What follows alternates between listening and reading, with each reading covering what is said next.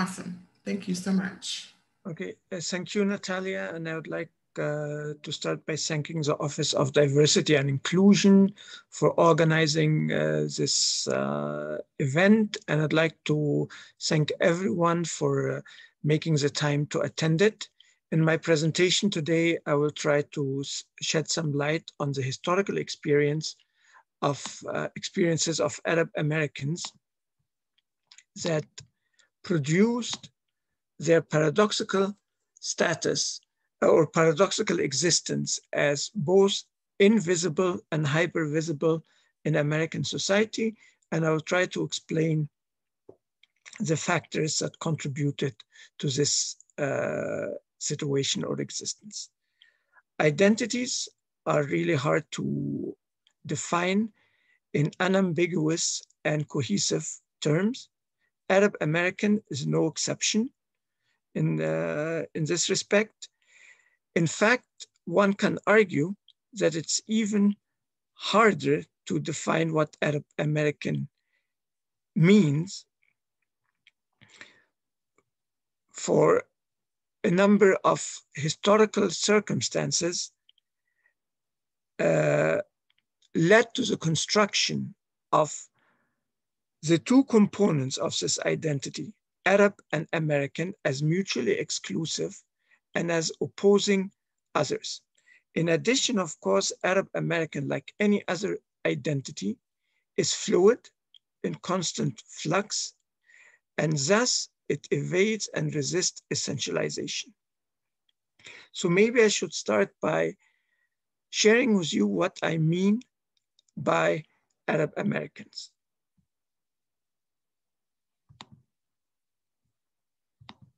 By Arab Americans, I basically mean the communities formed by immigrants from what are known today as Arab states, who used different Arabic dialects as their everyday language before arriving in the United States, and the descendants of those immigrants who live in the United States today and identify as American. Now, this definition focuses on language and the cultural aspect of that identity, because these identities are not homogeneous in any way. Members of these communities subscribe to different religions, belong to different sects, denominations, come from different continents, hold different political views, belong to different economic and social classes. And in fact, many of them, of those, or at least some of them, strictly speaking, are not Arab if we understand Arab to mean people who descended from the Arab Peninsula. And that's why I focused on everyday using Arabic as their everyday language, because even some groups who haven't emerged from the Arab Peninsula, like for instance, some Amazighi communities in Northern Africa, they tended to use, and until today, use Arabic or a form of Arabic dialect as their everyday language. So here the emphasis is on language. It's this rich diversity that exists in Arab American communities that made it very hard to pigeonhole them in any of the categories in the classification system used by the Office of Management and Budget. It's the poverty of this classification system that's based on the fictitious notion of race, although later geographical and ethnic markers of identity have been added to it. It's the poverty of this system coupled with the tendency in American society to reduce complex identities to only one aspect or facet of these identities that are the leading factors for the invisibility of Arab Americans in the United States. Another factor is the racialization of Islam, especially after 9/11. This racialization of Islam placed religion at the center of every discussion that pertains to Arabs and Arab Americans in the United States. This had a very significant impact because it excluded a large part, if not the majority, of the Arab Americans who happened to be Christians, not Muslims. The factors that contributed to the hypervisibility of Arab Americans in American society center around conflicts, primarily the Arab-Israeli conflict and American wars in the Arab world. A byproduct of these conflicts and war was the depiction and construction of Arabs, including Arab Americans, as a threat to so-called Western civilization and to the United States national security. The communities or the immigrants that are called Arab Americans arrived in the United States in different waves. Each wave had its distinctive features and arrived to the US at a particular historical juncture of American-Arab relationships. These distinctive features and the historical circumstances in which each wave arrived affected the way this wave of immigrants was integrated or excluded in American society. The first wave arrived between 1880s and the 1920s. They were mainly from Syria, Greater Syria, historical Syria, which includes today's Syria, Lebanon, Jordan, and historical Palestine. They were mainly, the overwhelming majority of those immigrants were Christian. Before coming, like, I don't know if you have read or heard about James Baldwin's observation that no one was white before they came to the United States. This observation aptly describes the situation of this wave of immigrants. Before arriving to the United States, these groups had never identified as white, had never heard about that category white. However,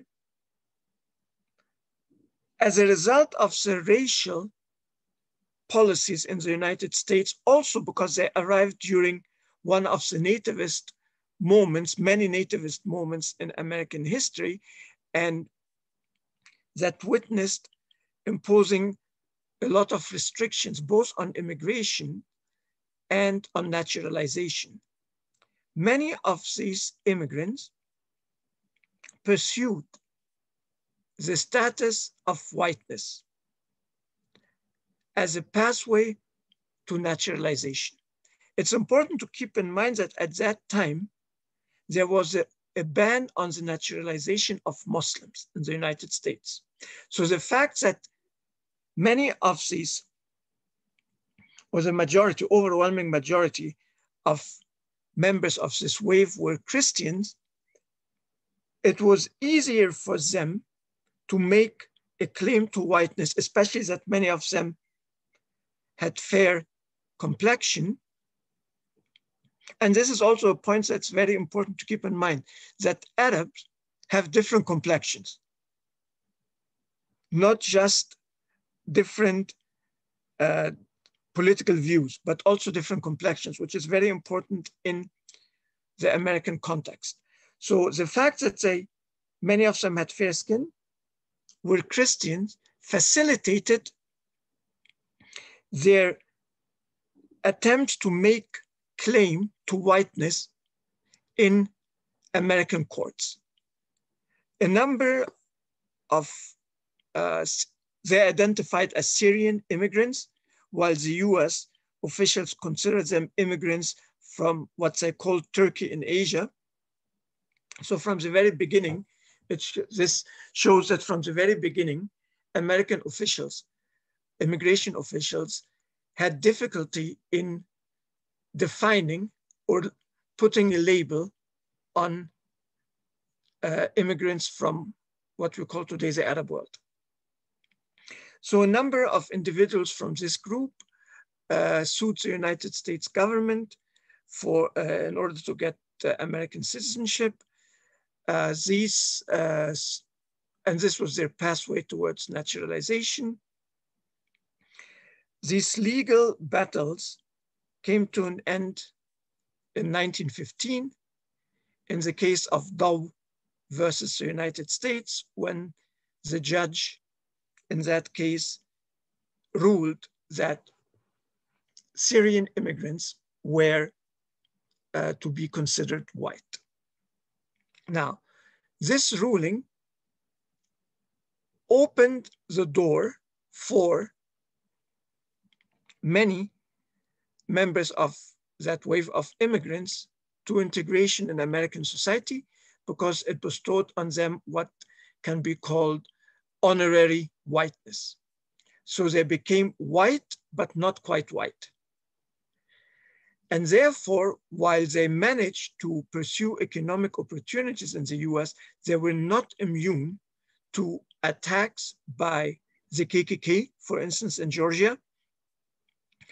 And there's also an infamous case of lynching that occurred to the Rumi family in Lake City, Florida, where this couple was killed by police, members of the police force in that city, who shot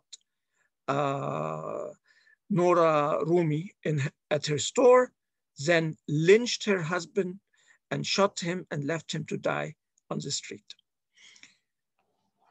So this was the first wave of immigrants. And this lynching attack occurred in the early 1920s.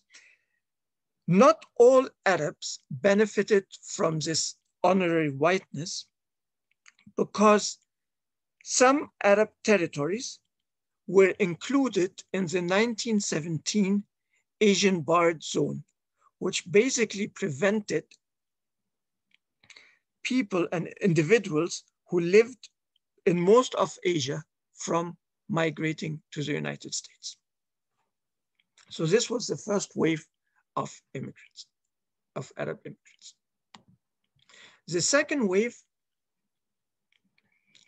occurred between 1945 and 1967, arrived between 1945 and 1967. Once again, they were mainly from Syria, Lebanon, and Palestine. The majority was Christian, but there were two major differences between the individuals who arrived in the second wave and those who had arrived in the first one. In the second wave, we start to witness an increase in the number of Muslim immigrants, because by that point, the ban on naturalization of Muslims had been lifted. Also, many members of this wave had developed an Arab nationalist consciousness as a result of the rise of Arab nationalism as a political ideology and a liberation movement in the Arab world. Yet despite these differences, like the members of the first wave of immigrants, or the first and second wave of immigrants, Arab immigrants could be described as a model minority. The majority of them were Christian.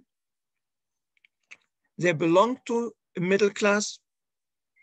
Many of them had fair complexion, and they didn't challenge existing racial, structures and economic structures in the United States. However, this bubble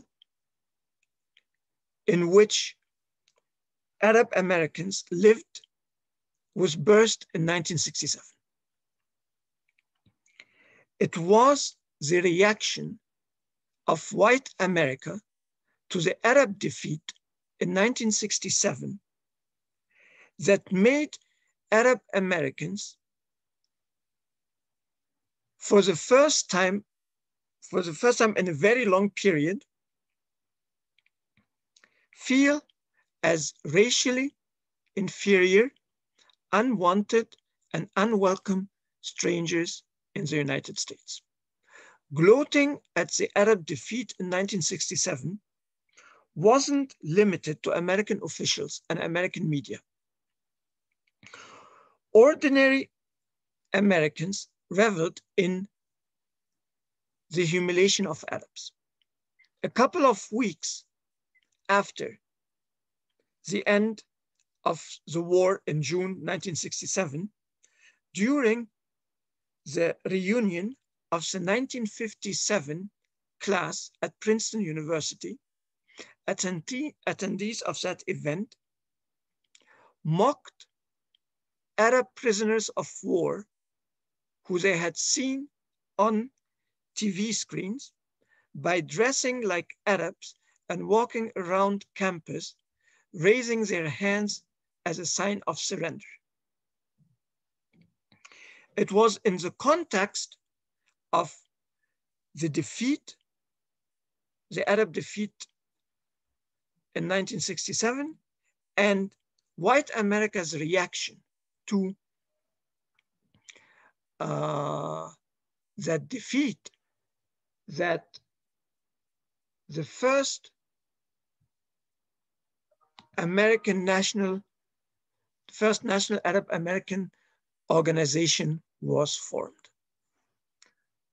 which was the Association of Arab American University Graduates, which was established in December 1967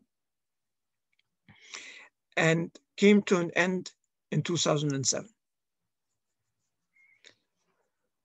This is a quote from their definition of themselves, how they saw themselves. It's a non-sectarian organization that was dedicated to fostering better understanding between the Arab and American peoples while promoting informed discussion of critical issues concerning the Arab world. The two main critical issues that this organization focused on was the Arab-Israeli conflict and America's policies in the Arab world. Another national Arab organization that was formed was the American Arab Anti-Discrimination Committee. And notice here the difference in the order, in the way it's ordered. Here it's Arab American, here American Arab. And the difference in the order reflects not just the ambiguity of the identity, but also the different focus of each group, of each organization. The American Arab Anti-Discrimination Committee was formed in 1980 by former US Senator James Abu Riz, and it still exists, and it's the largest national Arab American organization that exists until today, and it defines itself as a civil organization committed to defending the rights of people of Arab descent and promoting their rich cultural heritage. Once again, this is from their websites, the way they define themselves. These organizations were formed by the children of the first wave of immigrants, their grandchildren, members of the second wave of immigrants, and also members of the third wave that arrived between 1967 and 1990. In the third wave, we start to see a change in the composition. We start to see an increase in the number of immigrants that arrived from Iraq and Yemen. They had arrived before. There were immigrants from Iraq and Yemen who had arrived before, but now we saw an increase in them, and also from Libya and Egypt, also from Palestine, especially after the war after the 1967 war, and also from Lebanon after the outbreak of the civil war there. And then there were also more Muslims in that wave than previous waves, and many of those members of that wave were still influenced by Arab nationalists. The influence of Arab nationalism as an ideology and movement really fades away in the fourth wave, whose members came mainly from Iraq, Somalia, Egypt, Yemen, Algeria, Morocco, and Tunisia. Notice here for the first time that we see large numbers coming from North Africa. The majority of this wave was Muslim, and many of them identified as Muslims first and Arab second as a result of a number of factors that occurred both in the Arab world, primarily the rise of political Islam as an ideology and movement, and the decline in the influence of Arab nationalism, and also as a result of the suppression of Arab American activism in the United States, a topic that I'll talk about in a minute, while allowing Islamic groups and political Islamist groups to operate openly and freely in the United States, especially during the 80s, which was really a honeymoon between the American state, the US state, and political Islam as a result of their cooperation in Afghanistan against the Soviet Union. So many of those immigrants who came in the 80s felt that they wanted to stay out of trouble, so they were not really very enthusiastic about, or many of them, about getting involved in politics. They wanted to stay out of trouble. Many mosques were established in the United States during the 80s. So this was one of the first, mosques were some of the first places that new immigrants would go to establish networks in the United States and to meet other people from the same background. So these are some of the factors that contributed to many of these members of this wave identify first as Muslims and secondly as Arab. But it's important to keep in mind that these two identities overlap and they're not necessarily mutually exclusive, unlike the way political Islamists, which is an ideology, not a religion, it's a political ideology and movement, not a faith or a religion, try to construct these two identities.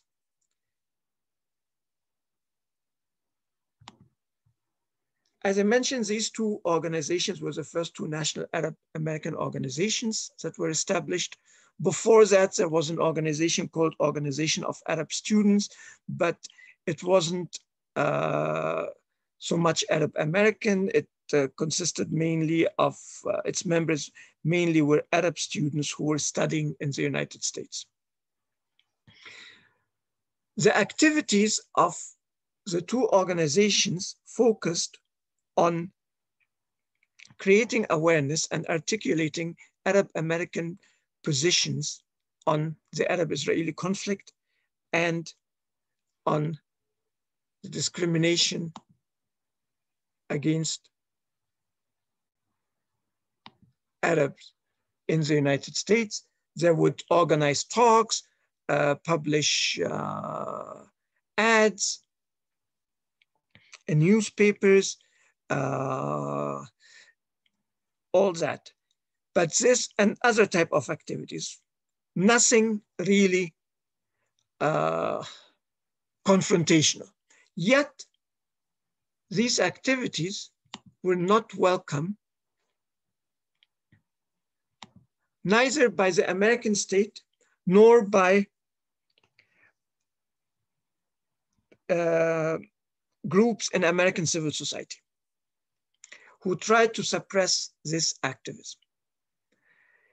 In the 1970s, the Nixon administration developed the Hudson Plan to surveil, to place a number of groups, including Arab Americans, under surveillance. The Hudson Plan was short-lived, but it was soon followed by the establishment or by the creation of Operation Boulder in 1972, which targeted both Arab students in the United States, non-Arab citizens in the United States, who were around 80,000 at that time, and also Arab American citizens.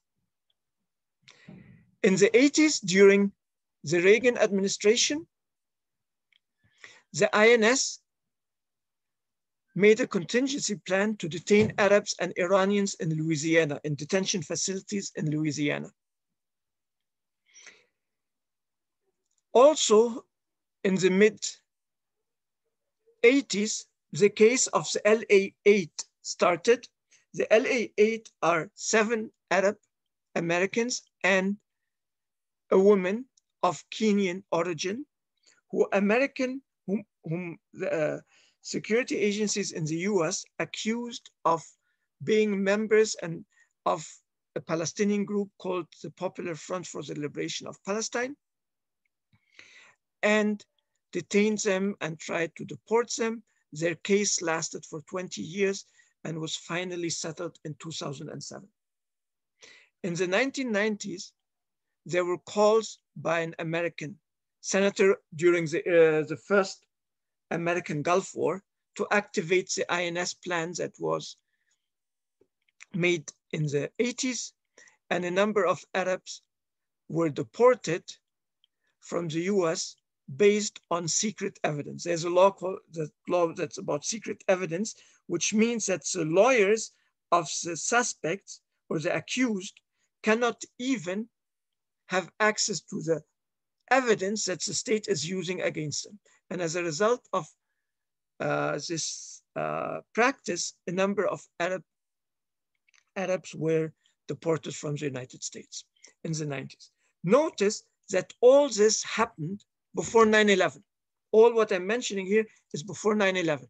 And I'm just focusing on the major events and operations. There are other minor things that were happening. Notice that this happened before 9/11, before any Arab or Muslim group had carried out any attacks on American in the United States. And the existence of these plans and these operations, in my opinion, that's an opinion, I don't have information, in my opinion, explains the speed with which Arab and Muslim and non-Arab Muslims were rounded and detained after 9/11.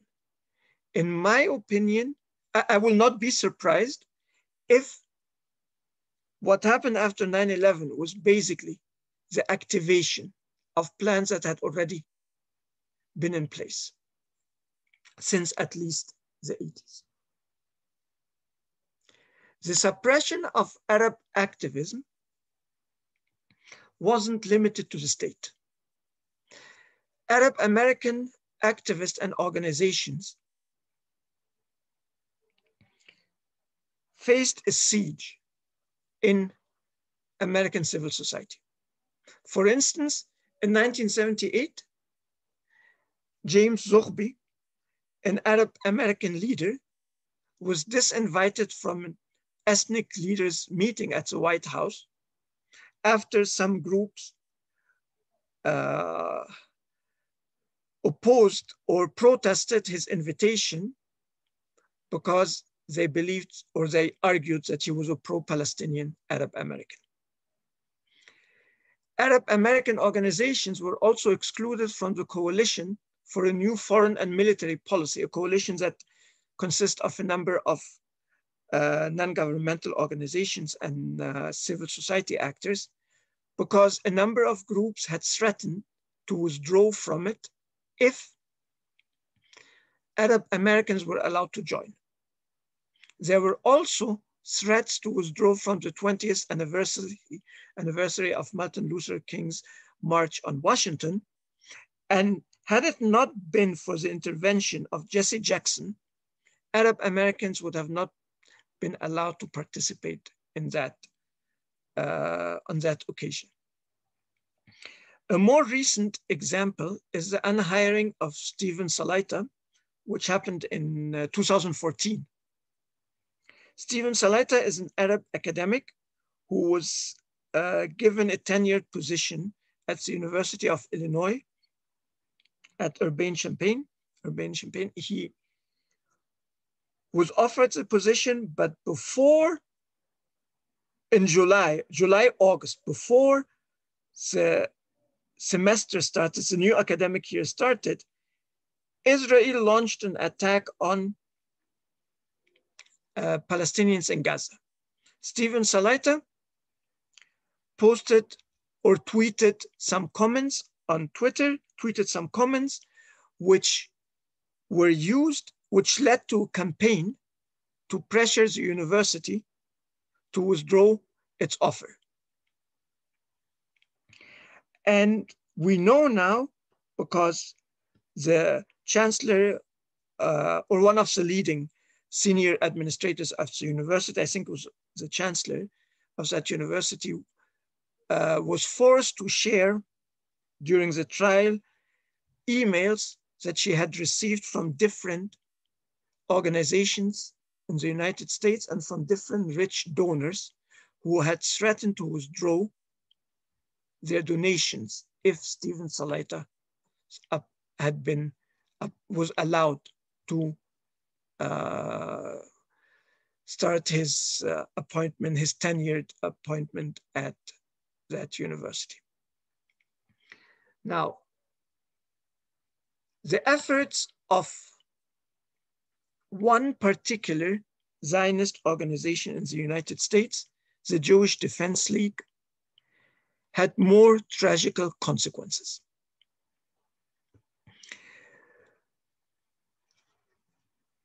There was, and was more violent. There was a bomb attack on the PLO office in New York, a bomb attack on the Lebanese consulate in Los Angeles, bomb attacks on offices of the ADC, the American Arab Anti-Discrimination Committee and other Arab American organizations, the murder of Iskandar.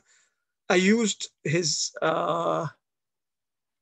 Arabic name, although if any one of you would like to learn more about him, it would be easier to Google him under his American or Anglicized name, Alex Roda. But I used his name, Iskandar Roda, because that's the name that he used when on his publications in Arabic. So basically, Iskandar Roda, or Alex Roda, was the regional director of the ADC in Southern California, a university professor who was killed in a bomb attack on the ADC's office in Santa Ana in California on October 11th, 1985. Iskandar Roda was a nonviolent activist who was for dialogue between Arabs and Jewish American communities. In fact, on the day he was murdered, he was scheduled to give a talk at a synagogue. 2 years after his murder, the city of Santa Ana made a statue for him that was defaced twice. And there were also other violent attacks. And Iskandar Roda, as I mentioned, he was a professor and a father of 3 young daughters. There were also other violent attacks on Arab American activists, For example, Muhammad Mahdi, an Arab American activist of Iraqi origin and the director of the Action Committee on Arab American Relations, was brutally attacked. And he ended up, I don't know, he had a number of ribs broken and was hospitalized, and he wasn't the only one. There were many other cases. Now, as far as I know, not a single person was arrested or ended up spending time in prison as a result of any of these attacks. In fact, the two main, but the main groups that was suspected of being behind all these attacks is a group called Jewish Defense League. The two main suspects in the murder of Iskandar Oda live today in two settlements, Israeli settlements in the West Bank. So they were allowed to leave the US. They were not, as far as I understand, imprisoned. What might explain that is the fact that state agencies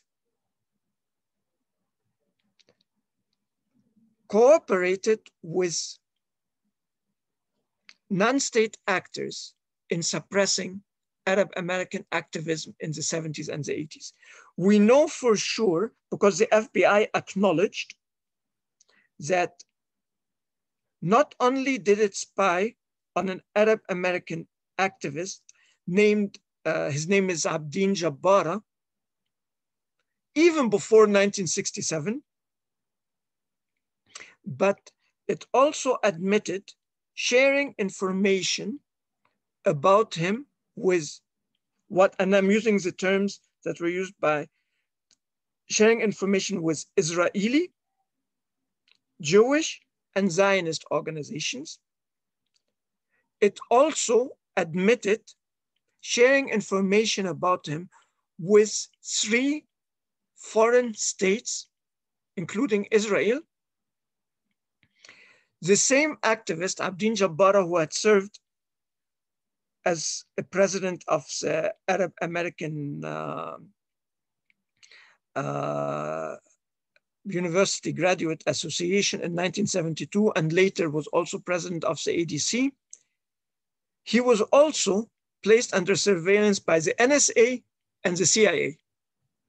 So there are incidents of cooperation between state representatives and non-state actors in repressing Arab American activism. The 70s and the 80s were the heyday of Arab American activism that was carried out by non-sectarian and pan-Arabist organizations. The activities of these groups were eclipsed or have been eclipsed since the 90s by the activities of organizations that are based on religious basis, that are based on religious identities, namely Islam. But they're still in the US, especially in the Bay Area and Michigan, a number of pan-Arab, non-sectarian Arab groups.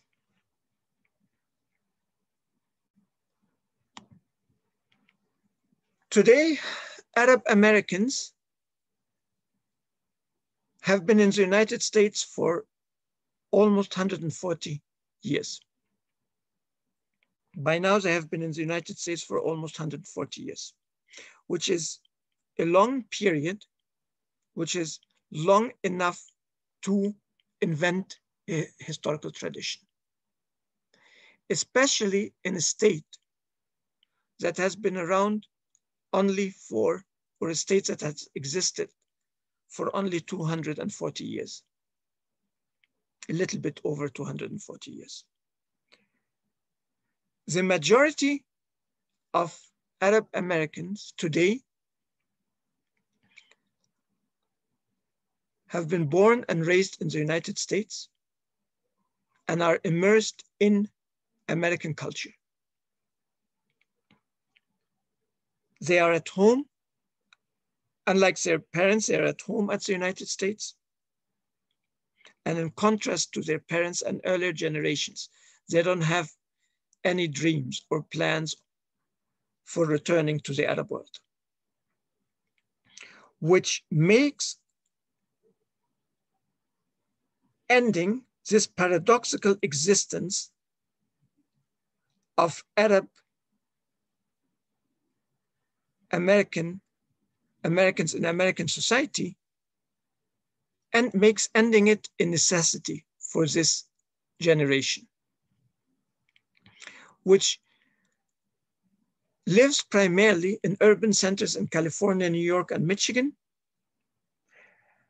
And they have at their disposal skills and resources that earlier generations of Arab Americans lacked.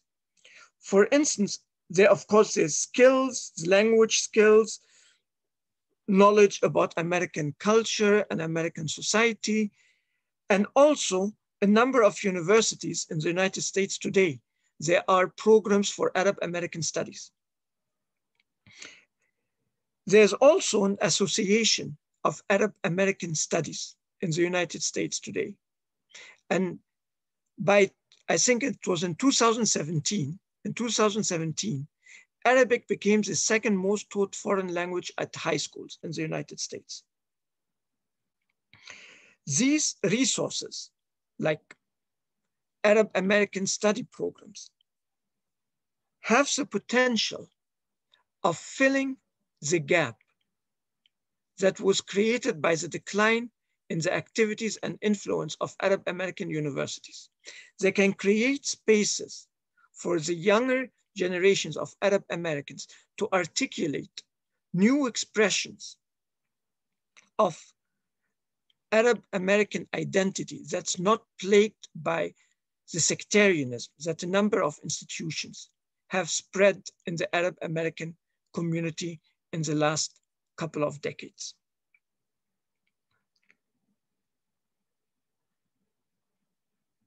We're meeting here today because less than 2 years ago, American Congress designated April as the Arab American Heritage Month. The next step for ending the invisibility of Arab Americans is to create a category of Arab Americans in the next census. In order to achieve this goal, Arab Americans need to resist attempts made to imprison them in religious and sectarian enclaves. They also need to reject opportunistic calls that would like them to focus on restoring the honorary whiteness that earlier generations of Arab Americans enjoyed. They also need to build alliances and work with other minority groups that aim at building a more inclusive and diverse America.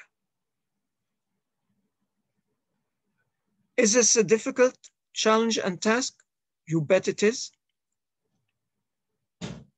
Will it take time? Yes. Is it doable?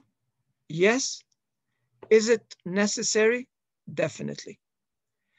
Once again, I'd like to thank Natalia and the Office of Diversity and Inclusion for organizing this event, and thank you all for attending.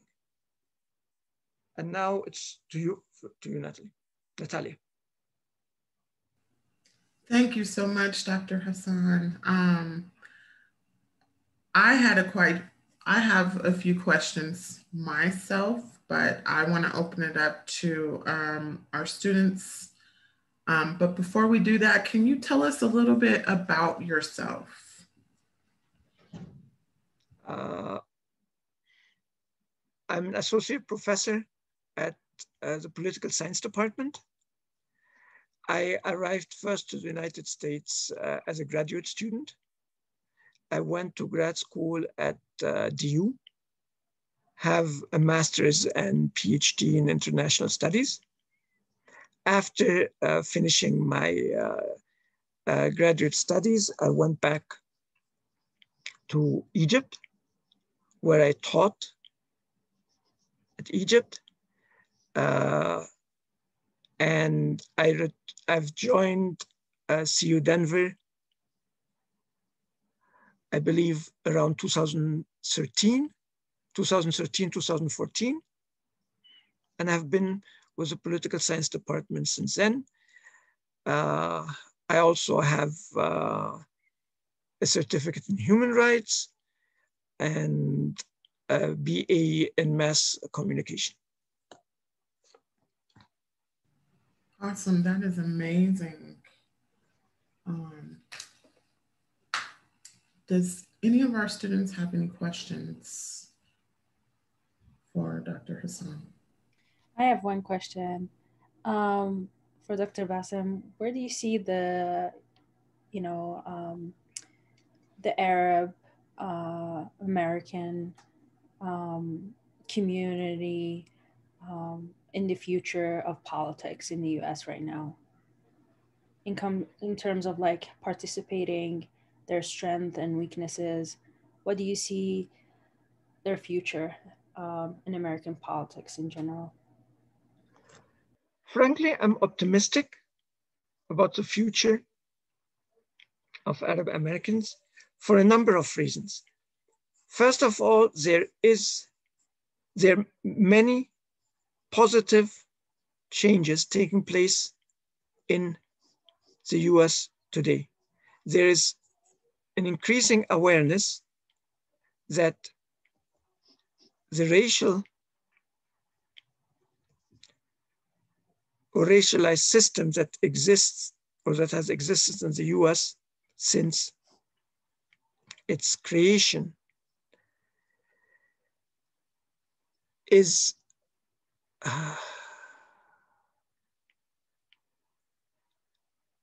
how to put it, is just racial, is racist, is racist. It's not anymore racial, it's racist. And there is a growing opposition to this system. So that's something positive. Now, will it on its own, will it just because there's criticism and critique and increasing awareness, will it end on its own? No, it will take a lot of work to do that. I'm optimistic also because America's wars in the Arab world are coming to an end. Maybe not as fast as many would like them to end, but I don't think that America's war in the Arab world would last for another 3 decades. Also, the critique of Israeli policies today in the United States is not just limited to Arab Americans or to leftist groups. And it will become more mainstream over time, which means that 2 of the main factors that contributed to the construction of, or at least I hope or expect that the influence of these 2 factors that contributed to the construction of Arab American as a threat to the United States national security, that their influence will decline. Also, as I mentioned, the newer generations of Arab Americans have skills and resources that were not available to their parents, or that their earlier generations didn't have. All this makes me really optimistic. And it's just like, actually, like there's so many Arab Americans who are really active in American society, but whose Arab background is quite invisible for a number of reasons. You know, many of them shows that for security, for safety. But I think with the decline in the influence of the Arab-Israeli conflict and America's wars in the Arab world, that many of these individuals would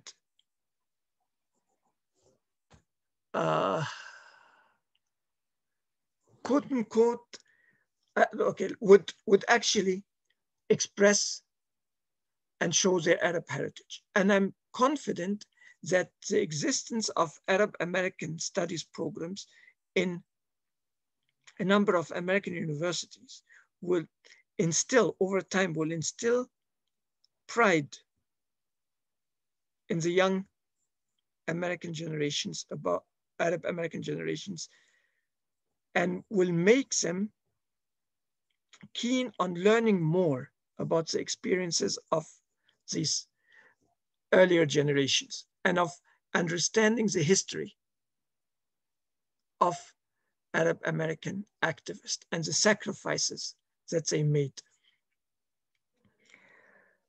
Will it be easy? No, definitely not. One requirement for accomplishing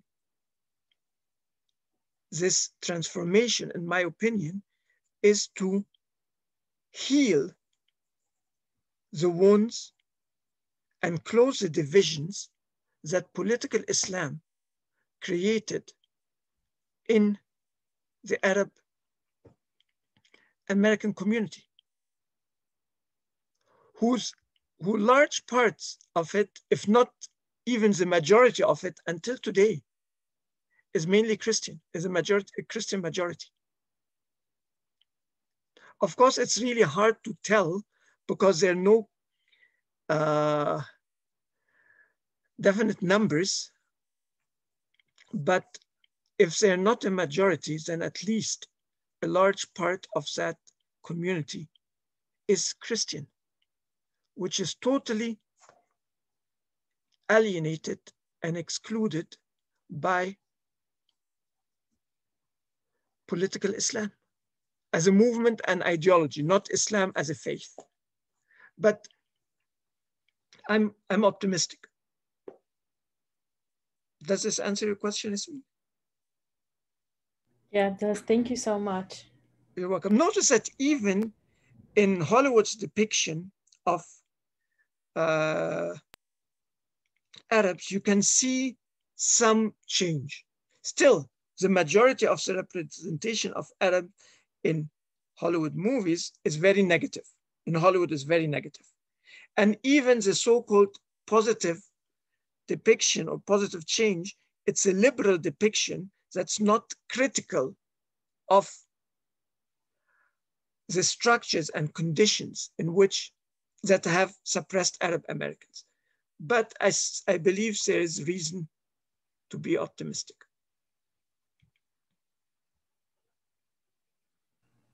There's reason to be optimistic. Is there another question for Dr. Hassan? I had a question, Bassem. Yes, second. What role do you think Arab Americans today have in like working to fight for the Palestinian cause? It's the same role that they have been playing since the late 60s, which is educating the wider American public about that conflict, about the plight of the Palestinians, about their dispossession, building alliances with groups that support similar struggles in the United States and outside the United States, especially indigenous groups or groups that support indigenous struggle. I know that many Arab Americans are active in the BDS campaign, which is boycott, divestment, and sanctioning for Israel. But it's also important to keep in mind that, as I mentioned earlier, that that Arab Americans hold different views. Not all Arab Americans have the same views or the same interests in the Arab, in the Palestine question. It's important to keep this in mind. Also, I think the best thing that Arab Americans can do to support the cause of the Palestinians is to offer a model of non-sectarian politics and activism. Because the Palestinian cause has been seriously damaged by the sectarianist strategies employed by many actors, both in the Arab world and outside the Arab world, that led to many internal conflicts in a number of Arab states. So presenting this example, an example of non-sectarian activism and existence, is, in my opinion, at least for now, the best thing that Arab Americans can do to promote the cause of Palestine. Thank you, Bassem. You're welcome. Other?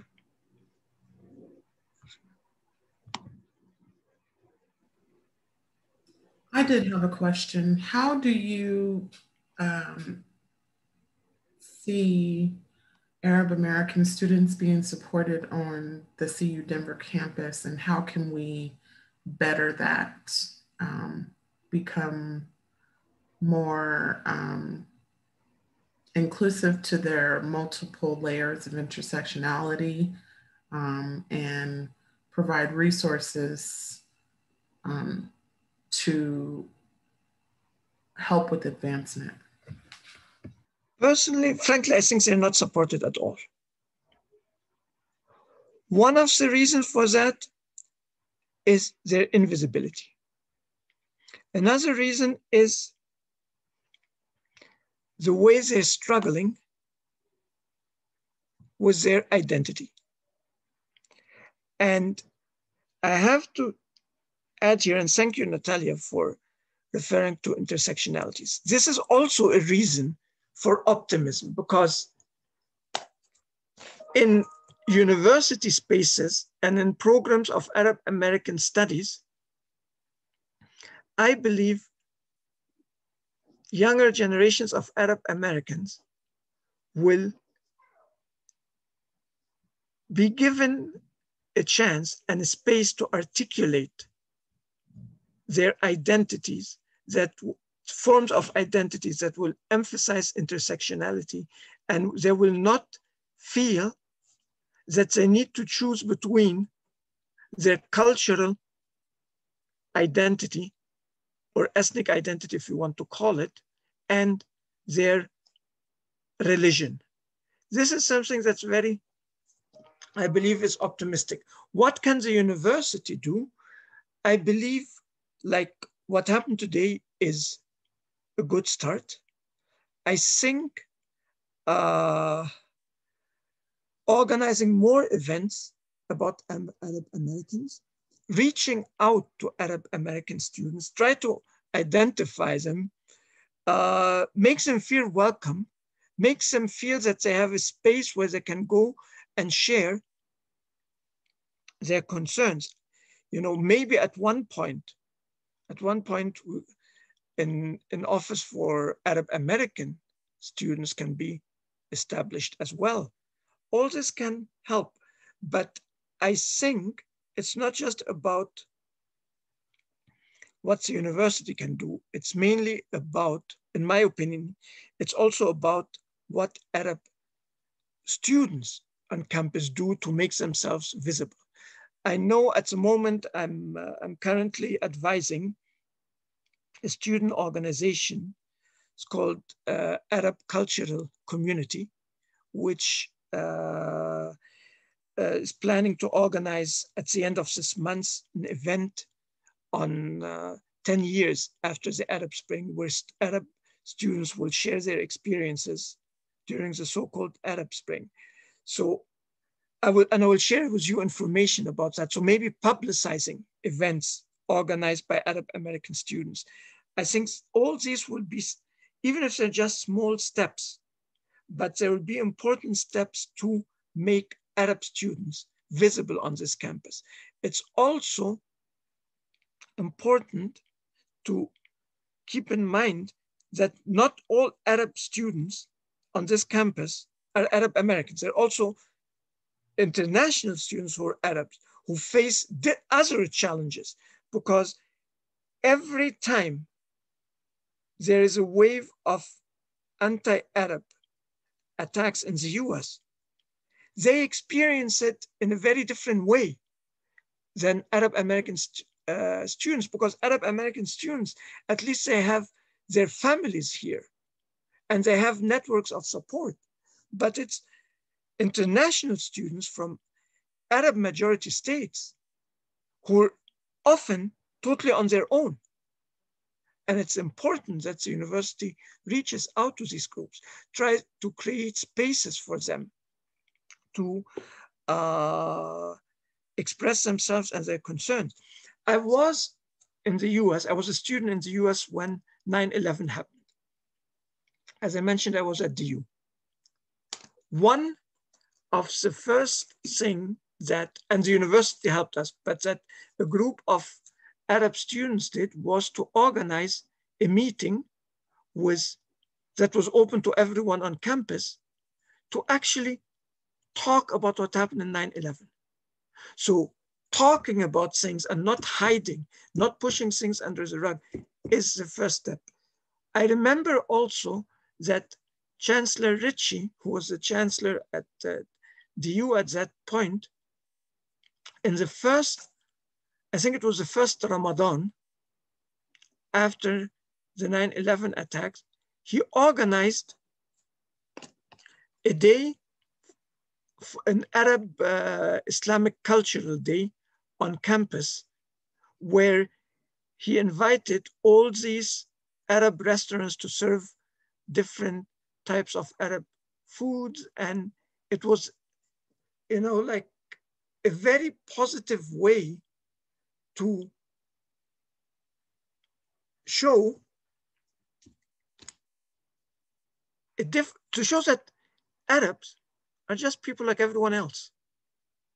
And also organizing such events, I think, would be also something good that CU can do. I think these were, after organizing these two events after 9/11 at DU, the tension on the DU campus really declined.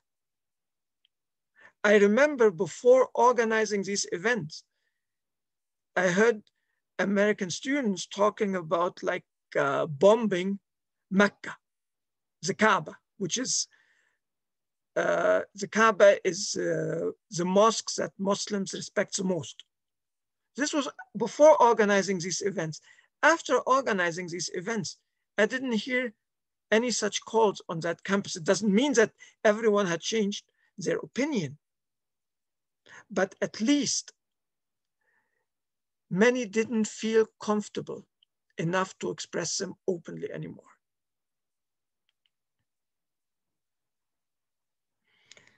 Thanks for that. And please do get the information to us. We can support with advertising and also attending if we're welcome, or any other type of support that we can give. Do we have a department for Arab studies? No, no, no. In the future, it will happen. That's for sure. If we keep having these kind of conversations. I hope so. Yeah, hopefully. Really And I'd like to thank Luis Hernandez for posting the link to Real Bad Arabs, but it's REE because it's real from film. Real Bad Arabs, which is a very good documentary. A more recent documentary that deals with the same topic, which is a representation of Arabs in Hollywood, is called what's his name? Valentino's Ghost. Valentino's Ghost is a more recent documentary that deals with the same topic. And if anyone is interested in like a short video about the case of the Rumi family that was lynched that was murdered, and the husband was lynched in Florida around 1921, please let me know and I can share a link. My email, for those of you who don't have it, is bassem.hassan@ucdenver.edu. So if you need any resources on Arab culture, on Arab politics, on Arab Americans, please feel free to email me. Thank you, Natalia, for sharing. Please feel free to email me and I will share with you the little bits that I know. And I will definitely get the information out to those of you that attended. Yeah, this has been amazing. Does anyone have any last questions? Yeah, I know we only have about 5 minutes left, but I'm really curious and interested to see how did you organize that 9/11 event? And I asked that just sort of like mentally trying to configure how we would do that like on our own campus. Because my only worry would be the safety of the Arab community. I feel like people would probably be really hostile, at least internally, and there's something about that discomfort and racial stereotypes. So I'm real curious. How did you organize that 9/11 event? It was just organized. A hall was reserved, advertised, because like, see, regardless of whether such events are organized or not, Arabs will face hostility regardless. So it's better to be proactive and face these possibilities in a collective way rather than suffering individually and being attacked as individuals. Was it an emotional meeting? Yes. Was it tense? Yes. Was it a little bit hostile? Yes. But also keep in mind that most of the people who would attend these meetings, or at least many of them, would also be willing to listen and that they're there to learn. So it's a risk worth taking, in my opinion. It's something that any marginalized and suppressed group or community, it's a reality that they have to face. Otherwise, the invisibility of members of these groups, in our case that we're talking about today, Arab Americans, will be perpetuated and prolonged. So everything is dangerous. Not being active is dangerous. Being active is dangerous. And it's up to people to choose what they would like to do. But really, like, it wasn't like it didn't take anything special. It was just coordination with the university's administration, reserving a meeting hall and advertising it and going there and Yeah, and just talking and being patient. And that's all, Swan. Thank you, Bassem. You're welcome, Swan. Thank you, Professor. You're welcome, Brad. Thank you all for your interest. We have someone raising their hand. Yes, please. Yeah, I can stay as long as you want. Yep. I'm sorry, doctor, but it is just a quick notice that even the last of one of the Arab, we didn't see any. Most of the people are kept silent, especially the Arab. We didn't see, and even the American, I don't see any action that is took to break the ice, and people kept silent. And I think you have some hate, or they are being afraid of talking with Arab because of the recent shooting in Boulder. In Boulder, I can refer to one thing that was organized by, I happen to be a member of the BIPOC Student Resource Committee at the Political Science Department. The committee organized a meeting with students, BIPOC students in the Political Science Committee to talk about not just that event, but also the shooting in Atlanta. For some logistical reasons that were not up to the committee, this event wasn't, or that meeting wasn't widely publicized. But the committee, the BIPOC Student Resource Committee at the Political Science Department is planning to organize more meetings to talk about not just this issue, but many things that concern racial relations in the Political Science Department. We're planning to have at least 2 meetings every semester, one at the beginning of the semester and one close to the end. And in fact, I think we're having one this month, and I will make sure to share the information with you, Ali, if we end up having it. Okay, thank you so much. You're welcome. Any other questions? Let's give a round of applause. That was an excellent. Thank you, everyone. Thank you to everyone. Thank you so much. Thank you. Thank you, doctor. Thank you. Thank you. Thank you. Thank you. Have a nice day. You too. And I will send you this link to that video about the lynching if you want to share it. If you could send all of the material and information that we talked about today, that would be great. Even your slides. Okay. This was very good. Thank you very much for organizing it, Natalia. Oh, no problem. I am deeply wanting to get cultural involvement on CU's campus, and those invisible identities need to become visible.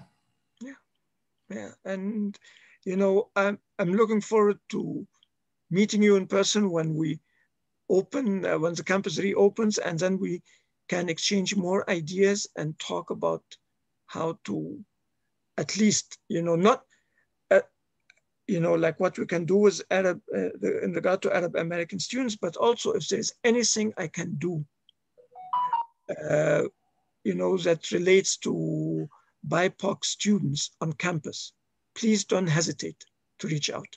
Definitely. I have some events that I'm planning for next semester, and hopefully either offering them in hybrid or actually in person. So I definitely will reach out to you. Yes. Thank you very much. Thank you. Have a wonderful day. You too. You too. Bye. CII staff, we're going to go ahead and end for the day. You have any questions?